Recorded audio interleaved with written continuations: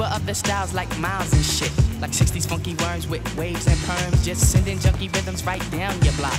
We beat to rap what key beat to lock, but we beat to rap what key. Hey guys, so I want to do a quick video on ways you can use this double end bag. I had a couple of requests on my routine I use on this. And the first thing I want to remind people is that this is a tool. It is not a heavy bag.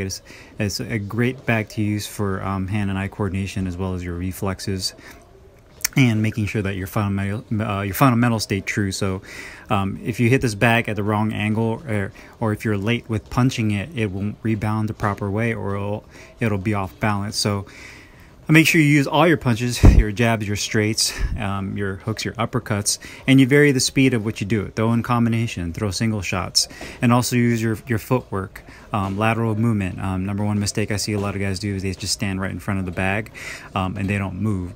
And they also don't use their head movement as well. So that's the point of this bag, is that it rebounds so that you can use that to simulate a punch is coming in and you moving your head. So slipping to the inside, slipping to the outside. Going left and right, not crossing your feet when you step to the side, as well as pivoting as well. So making sure you're using your entire arsenal at your disposal, and this is what makes this bag so special and why I enjoy using it. Staying relaxed. If you're a taller fighter or you like to fight tall, using that outside reach to kind of sharpshoot. So you can see here I step back a little bit just to kind of give myself a little bit of distance. My fundamentals aren't the best, but whatever, I'm just kind of relaxed and having fun with it. So make sure you stay relaxed, have fun, and just kind of sharpshooting it, hitting it with the 1-2, hitting it with my jab, 1-2, 1-2, and kind of going at it. So make sure you're doing that. The other thing you want to do is when it rebounds, practice slipping and bobbing and weaving. You can also use it kind of more as a cardio workout and incorporate some of that fast twitch muscle. So kind of doing machine guns on it to kind of get more of a cardio workout from that and staying balanced.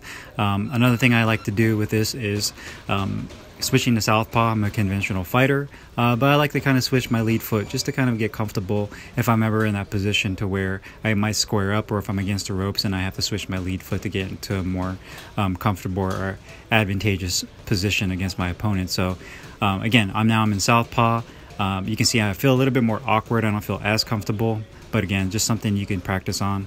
Hope you guys find this video informative, and you can use this to kind of add elements to what you already do in your training. So I appreciate you guys watching my video. If you guys have any input, please let me know.